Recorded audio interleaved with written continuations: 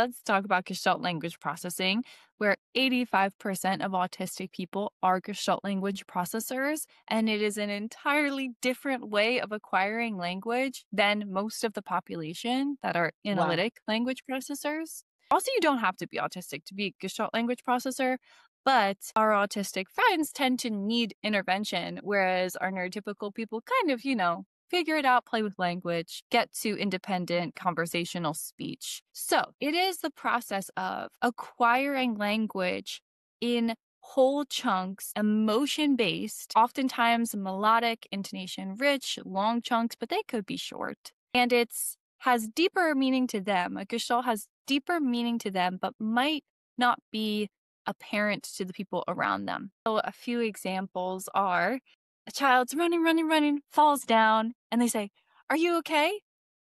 In their mind, "I'm hurt" means, "Are you okay?" Because they heard that every single time they have Oh, fallen and feeling hurt.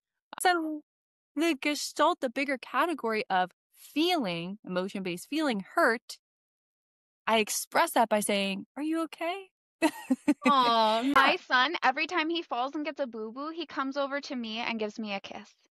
Because I That's so used to because that's always sweet. what run you over do. to him and give Yeah, him a kiss. the That's perfect so sweet. example of a gestalt learner.